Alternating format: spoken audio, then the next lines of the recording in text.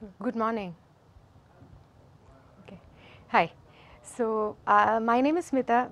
I'm from Wipro. So I'm not sure how many of you understand what Wipro is. So I'll just tell you what Wipro is.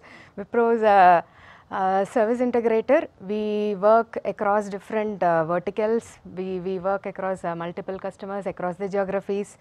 And we have a plethora of skills that we have people on. We have a skill base of 170,000 people, so that's a lot of us there, and we work on anything from mainframes to OpenStack, from VLSI to app dev to ERP to you name it, we have it. So that's where we are.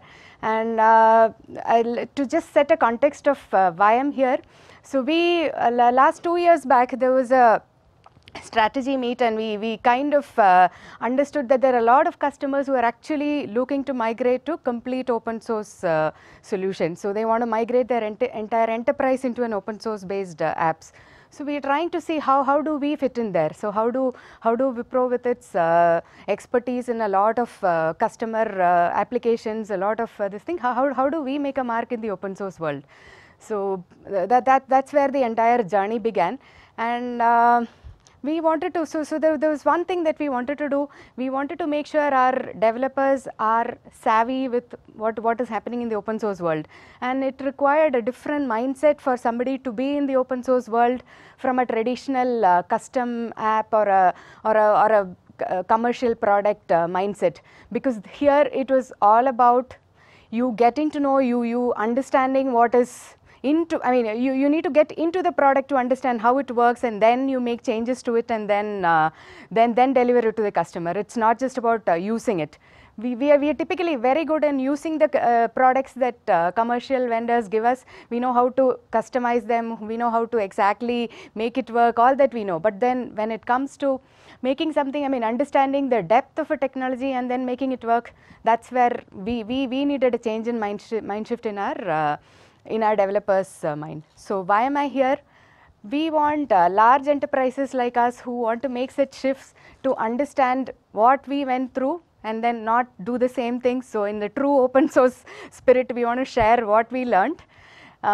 We want the community to understand that people like us, big enterprises, we are actually watching. We are keen to get into this world. So there's a lot of support coming in. And there are strengths that are there within us which you can leverage, and then we want your help to make a mark to expand the community. And we want our customers, large enterprises, to understand that yes, Wipro has its skin in the game. We are trying to change, we are trying to adapt, and then get you the best when it comes to open source. So that's the context. So now let's see what is happening in my enterprise. So anybody who wants to learn something new, the learning path were like quite tough. People didn't know where to go to learn something that they have to learn. I mean, if they are working in a technology, they typically get stuck with that same technology till the end of their life, and they are like, you are an IBM person, you get to learn maybe a bit of IBM here and there, but then predominantly you're stuck to that same kind of a product. And then to understand that we had technology silos within our organization. So for somebody to get trained on something totally different, which just their passion, it was very difficult. The crisscrossing within our organization to learn something new, it was impossible for somebody to do it. And when we moved to open source, we knew that we can't force people to learn something. We can't force people to come to OpenStack. It has to be a passion which is driving them to come here, because it's not about you driving a herd into OpenStack. Open source and that kind of the mindset has to come from within. So we had to have a method by which we can actually let people find what their passion is and then let them continue in that. So that was the change. It was really tough for us to do that with the current way in which our learning and development was functioning. And we had this cookie cutter. Everybody, if you want to learn something, this is the way you do. You attend a training, there are 3 days of training that you do, then there is 2 days of hands-on, and you're done. You're the boss, you know what to do. So traditionally what happens, if you're actually training for a specific project, makes sense. You attend this 3 days of training, 2 days of hands-on. From the next day you're actually in the project doing the technology. it does work sometimes. Yes, it has worked, and that's why we are such a big organization. But then here the problem that we were trying to address is slightly different. We're trying to get people to learn something which they are not currently working on, which is their passion. We just want them to understand it, and then if possible, if they are interested, we want to guide them to that path. So this required a lot of continuous engagement with them, not just those 3 days and 2 days of hands-on. And it just didn't help when you have somebody coming from a totally different background, maybe from a web app background coming to learn OpenStack, and someone with an AWS background coming to learn OpenStack. The approach that we need to take is totally different. It can't be a generic training that we can give to a lot of people, right? So we had to make these changes in our approach. And what were we looking for? We were looking for people with extreme skills. We wanted people to be heavy lifters who can actually do things which normally a developer in Wipro doesn't do. So we were not into understanding, okay, how is this, we can put solutions together using multiple technologies, but then going deep into one technology and saying, okay, no, how does it work? So that's not we are used to. So we were trying to get people to a totally different paradigm altogether. So that required a lot of changes from our side. And we were also looking at full stack developers, the buzzword nowadays. So we want people to understand from web till deployment, from UX till performance, and all the litties associated with any application deployment. So we wanted basically people who can juggle multiple things. And then that also required us to enable them to be familiarized with those things. So these were the challenges that we had, and this is what we were trying to address. So that sets the context. Now comes this team. So that's where the story begins. So 2 years back, we were a team of 10 people who were interested with this goal of making 10,000 developers within Wipro, open source developers. So this was a big thing. So and how did we go about? So that's what we're going to hear. So we wanted to have people with high fungibility, adaptability. So we wanted people to learn one thing today, do something tomorrow, at the same time be on the lookout for another technology on the next day. So it could be different technology domains, it could be different languages. We wanted polyglots all over. So it was so the way the success would be defined is when we can actually create people who know how to learn. It's not about teaching them a technology, it's about teaching them how to learn a technology. So that was one of the goals that we had in mind when we embarked on this journey. So this we realized wouldn't come in with a traditional L&D kind of method where you have a central team which is actually trying to give training on technologies which you don't. I mean, today there is React.js that is coming in, and 2 days later you realize there is another JavaScript framework which has come, which has got. I mean, you need to get your people skilled on that. So it makes it really difficult for a central team to give this kind of a mindset change in the minds of developers.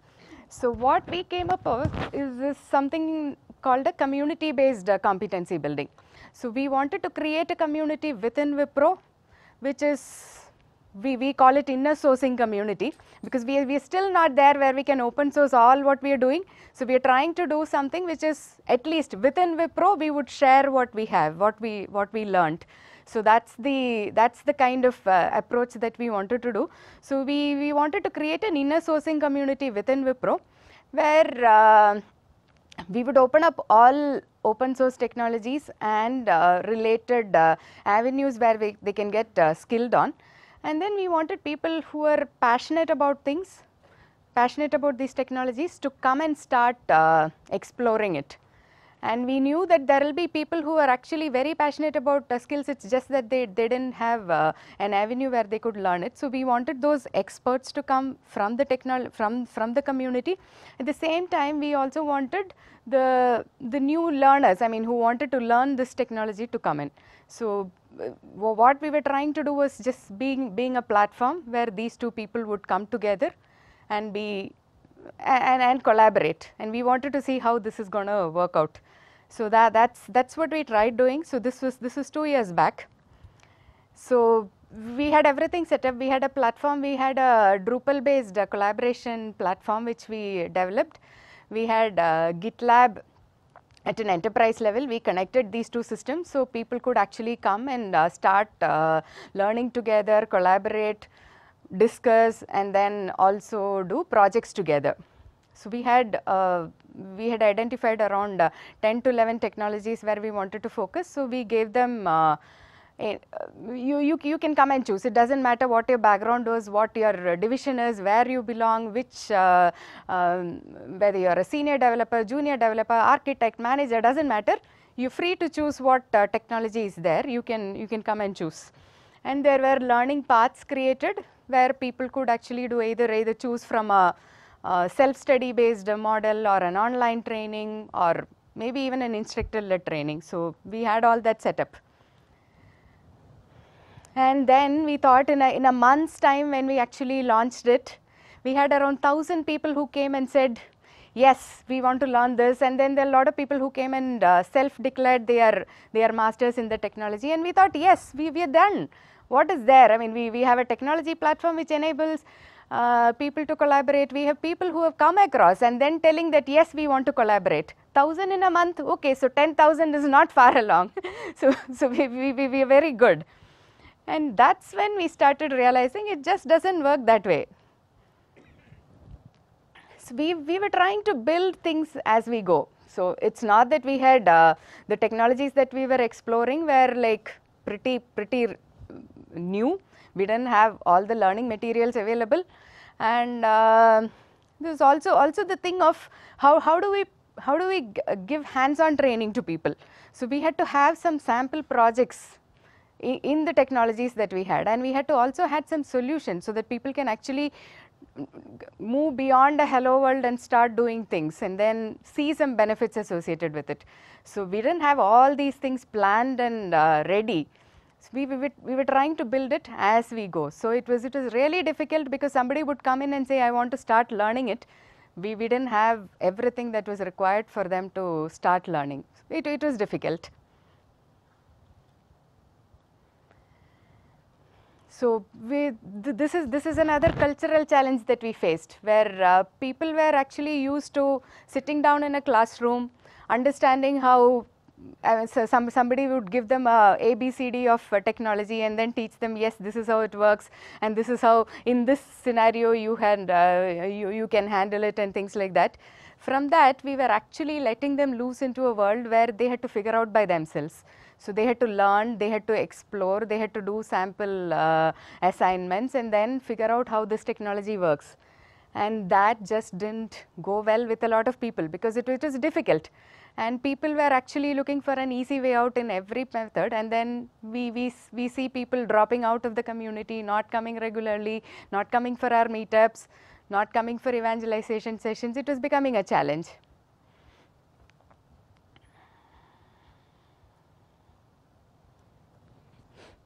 And then the other thing was being a large enterprise with a lot of security, we never allowed anybody to install anything beyond what they wanted to do for their work. So it was impossible to somebody to learn something new. It is, they could at the best do it in a training environment where you have 3 days of training, you get an access to an environment where you are done with it. You don't have, even if you have a will to learn, you don't have an environment where you can actually try hands-on. That is becoming a challenge. And then how do we do? See, all this is available. I mean, for any other developer who is not within a, I mean, like how you were asking in the previous session about a large enterprise. If you're not in a large enterprise, these are simple things that are there available. I mean, you want to install something, you're in the open source world, you download, install, and you're done. But then in the context of an enterprise where you have certain security considerations, where you want people to follow certain standards, it was becoming impossible for us to give them that flexibility of installing what they wanted. So we were against this concept of standardizing things. We didn't want to preach. We wanted to move away from the cookie cutter. But yes, there was no choice. We had to come to terms with things that yes, there were some standardizations that were required. So what we tried was, in the technologies that we had shortlisted, we actually picked up, we created a dev environment. So we said, okay, if you're going to do OpenStack, then these are the things that are required, and we pre-packaged that as an image, and then we made it available in our infrastructure as a VirtualBox images. So you can actually download a image or a Docker image. So you can have that image, and then only when you are actually trying to do a hands-on on that, you bring up that image, and then your system suddenly converts to something different. So this was something that we tried across the enterprise, and this was made available centrally. So we had to go to an extent where we say that, okay, so some kind of a provisioning we could do.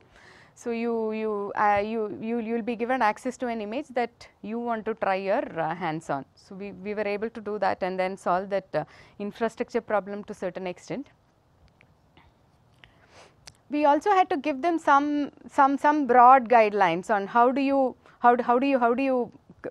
traverse this path and become from a user to how to become a developer, how to contribute to open source and things like that.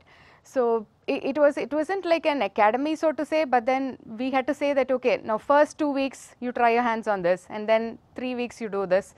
So a broad set of guidelines which would help people graduate slowly and then build their muscles on a skill of which they are not familiar with currently. So a year down the line, we had around we had 2 types of projects. One are projects which somebody has tried their hands on and they are opening it up as a proof of concept or a sample project, which people could others can try their hands on. So we call it assignments or training projects. So we had around 150 training projects, which were actually which individuals coming in to learn a technology could start using them.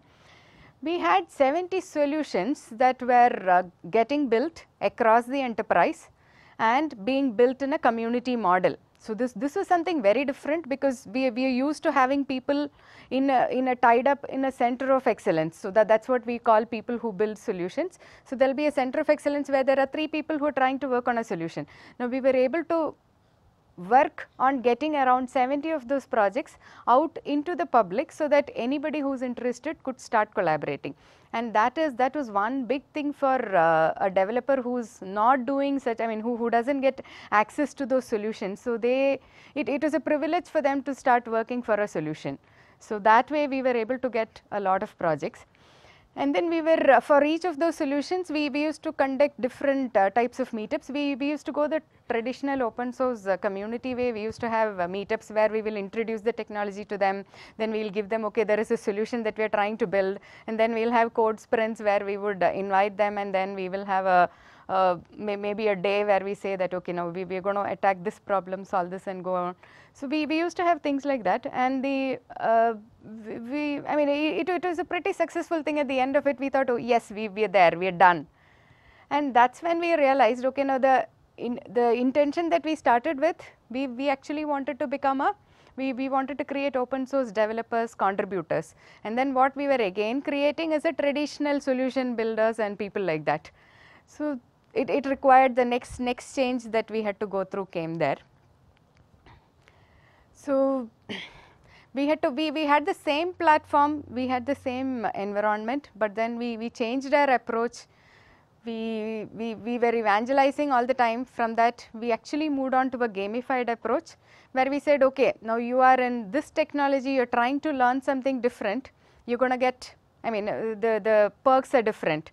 You will get more points if you are in XYZ. In Java, you learn OpenStack, you get more points than you've been always in infrastructure and you start learning OpenStack. So we tried getting people into newer technologies, and also we got them into participating in external communities, and then inviting communities to have meetups within our campuses. So our developers get to see how actually a community works and what makes them stick to the community and contribute.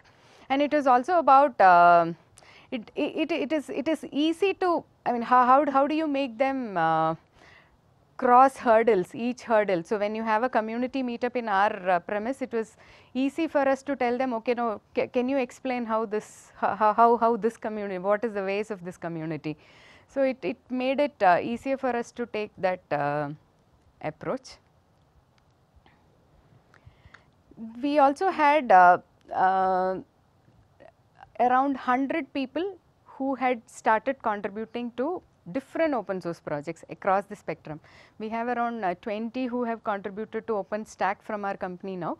So it is around Manila, Neutron, and some of the products we have started contributing. So it was about getting these communities come to our premises and then hand holding them. That helped us. And then we had some of these contributors in turn mentoring the next. So as we are saying, we have around 100 people who are contributing to open source. That's a long way from the 10,000 that we are intending to go, but then it is not that we want all those 10,000 to start contributing, but then they should be in a position to deliver solutions using open source technologies.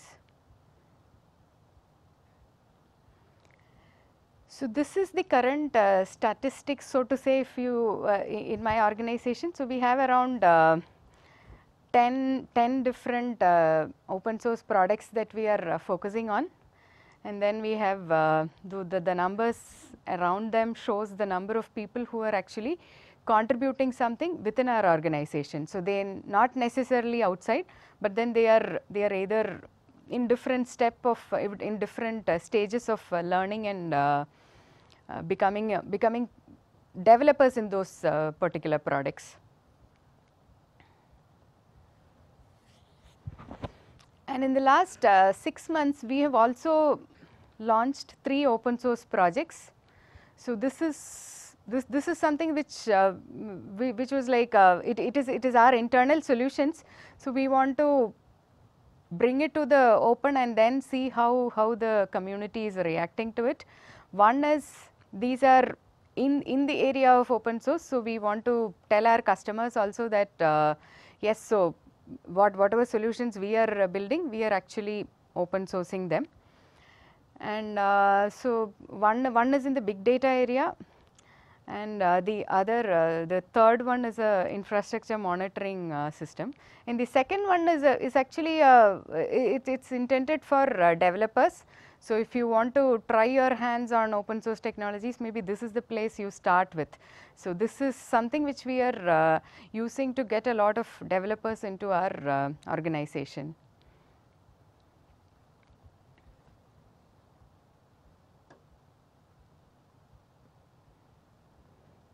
So as we stand today, what has happened in our organization is this model, the success that it has brought in, we are actually trying to do the same way of community based talent development in other technologies as well.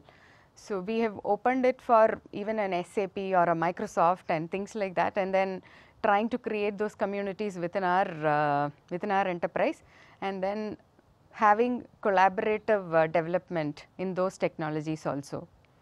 So that's the current stage in which we are in.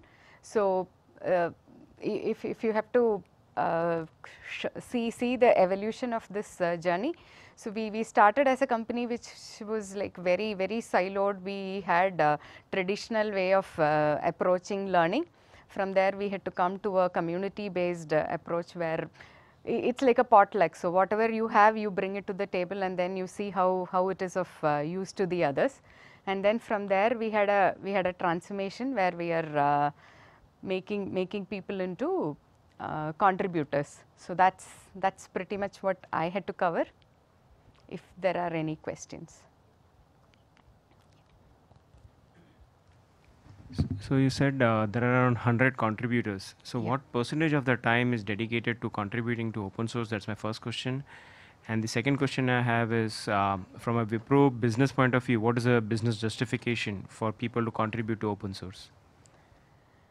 Okay, these contributions happen voluntarily. So it is not that we are giving them a percentage of time where they can actually contribute. So most of it, I mean, it could be that I would say maybe a day in a week is what is going in. Yeah, 20%, but then it's, I mean, they are not, I mean, I assume you're from a similar background, so you kind of understand. So it's not that they are not, in a billable role, they have to work that 40 hours, whatever is required for the customers, but then this comes as, the perks of contributing to open source is something different. So we reward them differently for the contributions that they are making. So that's that gamified approach that I was talking about. So in the community, they get a different stature, they get reward points accumulated. So that's how the contribution works. And second question I had was the business justification. So I understand the 80-20 ratio that you have for contributing to open source. But let's say when you have 10,000 developers, right, which your goal is. So when you say in the organization that, hey, we want to have 10,000 developers contribute to open source, what do the execs say, right? What is the business justification? Why should Wipro as a business contribute to open source? yeah. So see, open source as a, I mean, it's a different play altogether, right? It's not like when we wanted to be called the trusted advisors for our customers. So when we go and say an open source technology, we propose that as the best to a customer would definitely is going to ask, okay, how do you know? How do you know this is the best? So it makes sense for us to say that yes, we have 100 developers who are working on that, we know in and out of it, and we vouch for this. So it's like a guarantee that we are giving. So where we say that yes, our developers are putting time and effort into it, and then we know this is the best. So that's kind of why we are in this game. So the way we are putting it is from a developer, it is they are getting the advantage of getting into, I mean, the traditional development and that kind of a developer is dying. You will have to get onto a place where you can actually learn new things pretty fast and then start developing it yourself, if not at least understand what somebody else is doing and contribute to it. So from a developer perspective, yes, that's the path we ask them to take, and from a business perspective, makes sense for us to have those people contribute to this technology, so it gives us some mileage in front of customers. Yeah, I had a question. So you guys were targeting a number of different open source communities. Was there one specifically that you found developers were having a large trouble breaking into or contributing to? And also, how did maybe OpenStack compare to the other open source communities? OpenStack was a tough one. We had we did have a lot of trouble getting into it, but then the community was very supportive. We had a number of meetups which were held within our campus, where people were taken through steps. And the processes were, I would say from an OpenStack perspective, processes are pretty neatly laid out. So that made it easier, but then the technology per se was complicated. Do you guys have people from like ops backgrounds going into wanting to get into development? Yes. What's the criteria for that? Do people just have to send an email to somebody, or do they have to take a test, or what? Yeah, so so it is, see, a lot of our people are actually in the ops background. They know how to deploy, they know how to do it, but then they wouldn't know how to get onto it. So that's where we were trying to see if the individual has a passion of learning something. So there are no prerequisites. So you come in with what you have, and then you say, okay, now there are all these things you need to learn to get to the next level. So the technologies are available, the self-learning paths are available, you come start taking it. Nobody is tracking you whether, oh, did you really say that you're going to do it, did you do it? So that's not happening. So once you have come to a stage where you can actually start contributing to an internal solution, that's when you will start recognized as a developer. So and then it depends on you whether you want to stay with ops or you want to move to dev. Or I was wondering how your gamified approach has worked for you guys, because we kind of ran into an issue where people almost became intimidated by the fact that, you know, like we were essentially ranking them in a way, when in reality we were just trying to kind of get them to jump into the community. So I was wondering what kind of experience you had with that. Yeah, we actually don't rank them. So we had a leaderboard initially. Then we didn't pursue with that leaderboard approach because it just didn't make sense. So it was. Yeah, so it was about okay. So how many points are you getting? So we just there were different levels. So we call them starters, movers, flyers, and things like that. So you say that okay, in this technology you are at this level, and then in another technology you may be at a different level altogether. But then if you have like a plethora of technologies from where you are gathering points, you're considered different. I mean, because you're a polyglot or whatever. So it was only about that person and how that person has been the previous day to the current day. So we never tried comparing them with another.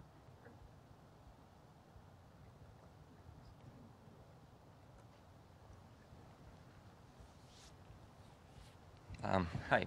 I have a question because inner source is defined as bringing open source policies into the company.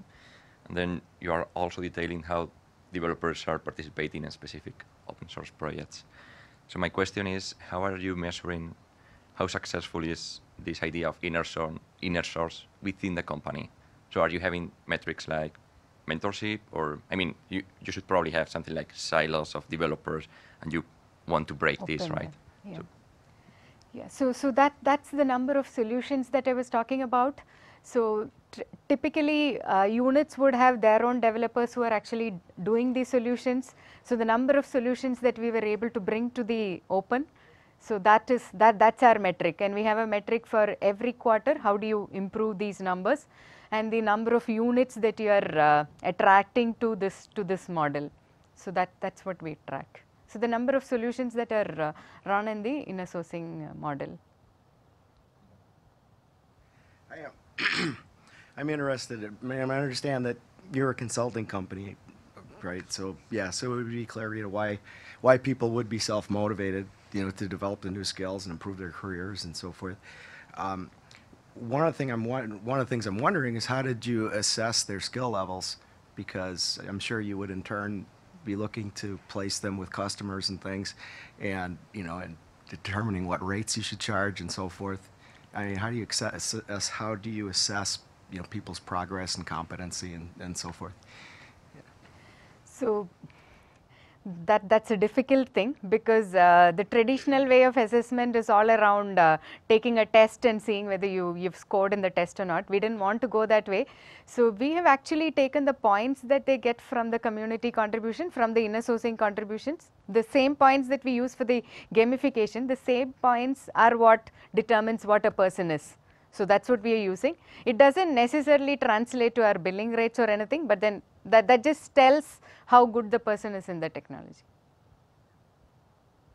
So it could be due to, I mean, he contributed to a wiki, or he added a blog, he answered a question, or he did a bug fix. It could be anything, but then yeah, he gathered so many points, just says that he's good in that.